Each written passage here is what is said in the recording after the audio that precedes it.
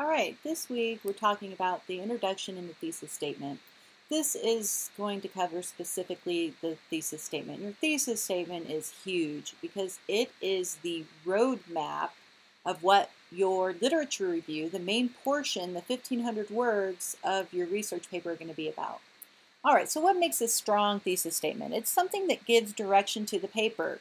It limits what you need to write about, and it also informs your readers of what you will discuss in the paper, whether you're going to explain, support, or argue with it. A strong thesis statement requires proof. It's not merely a statement of fact. So we're going to talk about this. And I'm going to show you the roadmap, and I'm going to actually take you to a website that's a really, really amazing website that will help you write your thesis statement. All right, first of all, what you have to do is decide what one of three types of thesis statement you have. Is it analytical, which means you break down an idea or an issue into its parts, you evaluate it, and you analyze it? Is it an expository, or where you explain something to your audience? Or is it argumentative? This is actually one of the most popular, is argumentative. If you have any questions as far as what type you have, ask somebody else. Get a opinion. In the introductory form, you got other emails from your students, or in class you did. And so email and say, hey, this is what I'm thinking my thesis is, or my topic is. What do you think it is? And let them give you some insights. It will really help. All right. Also, you will need to label this when you turn in your thesis statement in your introduction. You will need to label when you write your thesis statement, is it analytical, expository, or argumentative? So do not forget to do that. All right, here's a little bit further review on the thesis types. So I'm going to let you pause here to read them on your own, but this kind of explains analytical, expository, and argumentative a little bit further. What does a thesis statement do?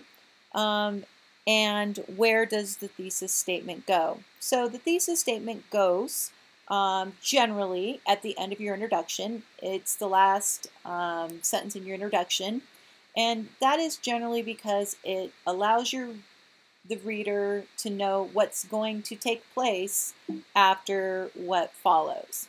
All right, now we've got tips for drafting your thesis statement. So first of all, know the topic. The topic should be something that you know or can learn about. Limit your topic. You don't want to write too much. It's only 1,500 words. I know that sounds like a lot, but it's really not. And you need to do a lot of brainstorming. And I'm going to teach you how to do that in a minute and get you some help with that. There is a thesis formula, and what it is you take your main idea of your topic, you take your opinion of the topic, and your research and reasons for the topic, and you need to have 2 or 5 of those, and that equals your thesis statement.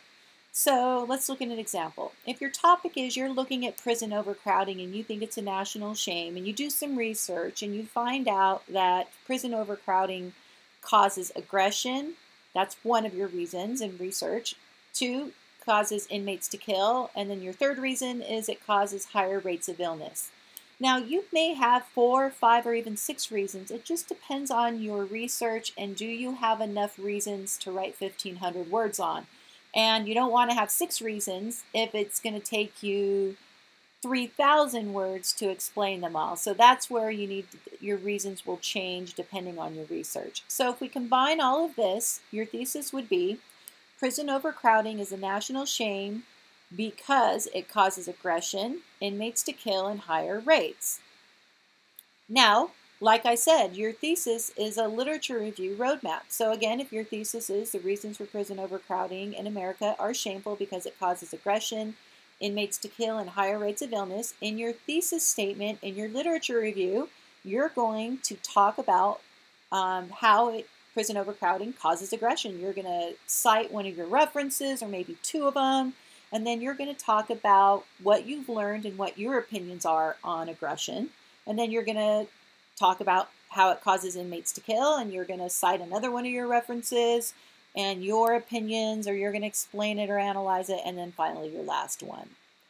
Let's look at another one or another topic. So if we had prison overcrowding in America is a national shame because it creates competition for limited resources, an increased likelihood of recidivism, and higher suicide rates. Again, in your lit review, you're going to talk about how it creates competition for limited resources. You're going to cite one or two of your references, and you're going to explain it, analyze it, or argue it. And then you're going to go on to the next fact and your final fact.